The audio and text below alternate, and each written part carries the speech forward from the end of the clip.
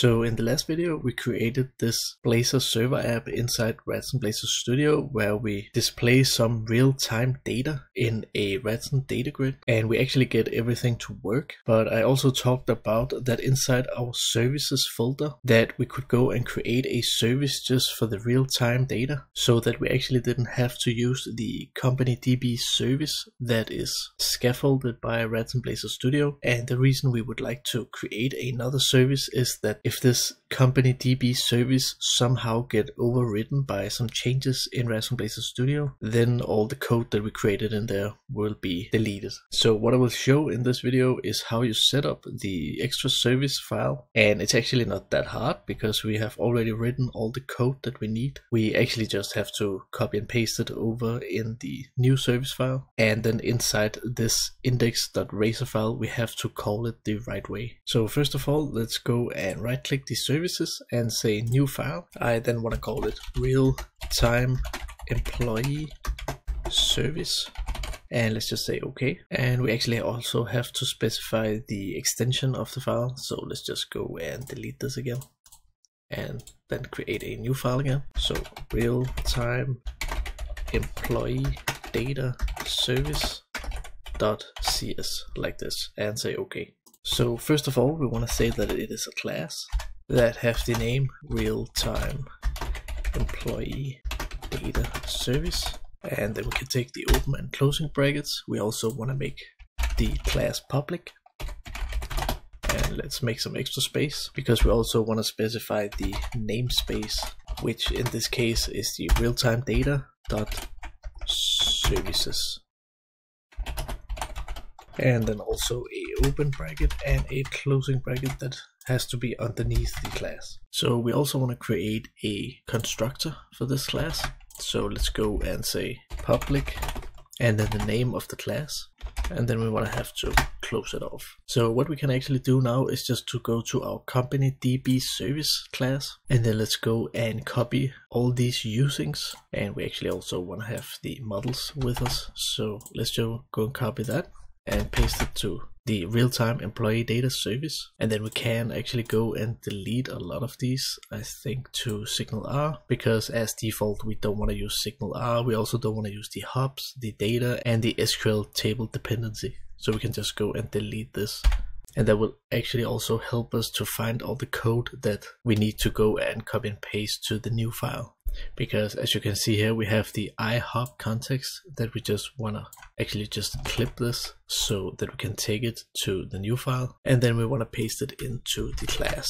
And then let's go back, and then we can take all the dependency injections that we make. So let's just clip this also, the IHOP context and the iService scope factory, and let's insert it to the new constructor that we have created.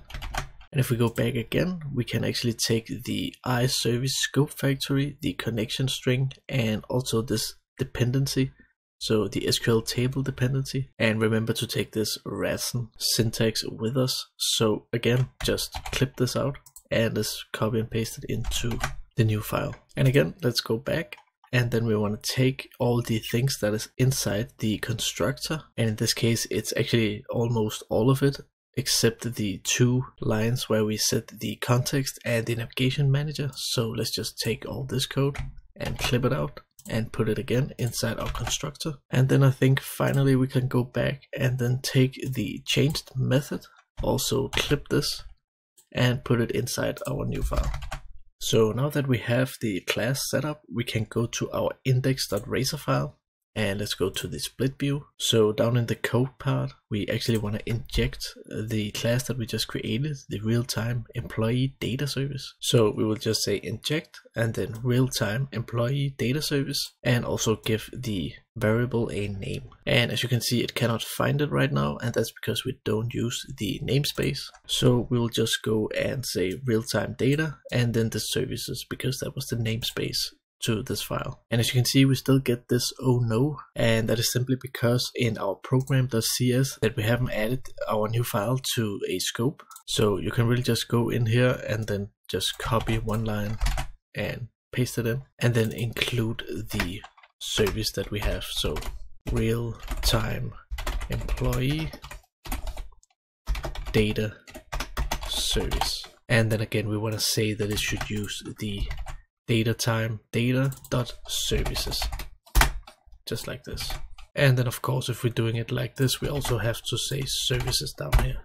So just like this, which then actually do that we don't have to use this. So let's just delete that again. So now if we go back to the index file, we can see that we no longer get the oh no. And then let's try to go and run this to see if it actually works. So it actually doesn't work, but when I look at the code, I can see that we also need to implement entity framework to our new service file. And that actually makes sense because down here at our context, when we try to call the database for a new set of data for the employees, then we say as no tracking, and this is actually an entity framework feature. So let's go and implement entity framework to the service file. So again, to make it easy, we can actually just go to the company DB service file and then just copy and paste this line, the Microsoft entity framework call. So copy this and put it into our new file. And then let's try to see if we need anything else. So we do get the app running without any errors. And then let's try and test if it still works so that we still get some real-time data. So I just opened my Microsoft SQL Server Management Studio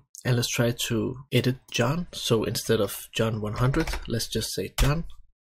And you can see it still works, but now we actually moved it to a separate service. And if we just try to take a look at the code to see why it still works like this, then it is actually just because we inject the real-time employee service right here. And when we inject it like this, then the constructor will run inside the real-time employee service. And if we go to that service, then we can see inside our constructor that if this runs, then it will listen to changes inside the employees table inside our database. So that is also why it has really nothing to do with the other service that is created, because this is just a separate listener that is going to listen to the database, and if there is some changes, then it will go and refresh the employees. And because we're using Signal R, then again we're just pushing it to all the clients that is actually connected to the employees hub and listening to the refresh employees. So if they listen to that, then they will get the new employees that we then can set to the employees variable inside this hub connection where we say on. And then we get the employees inside our refresh employees, and then just set the employees as curable to the employees that is being displayed on the page. And then again, update the view so we actually can see the changes. So I hope this was a little optimization idea that you can implement in your real-time application. So thank you for watching and have a nice day. Bye.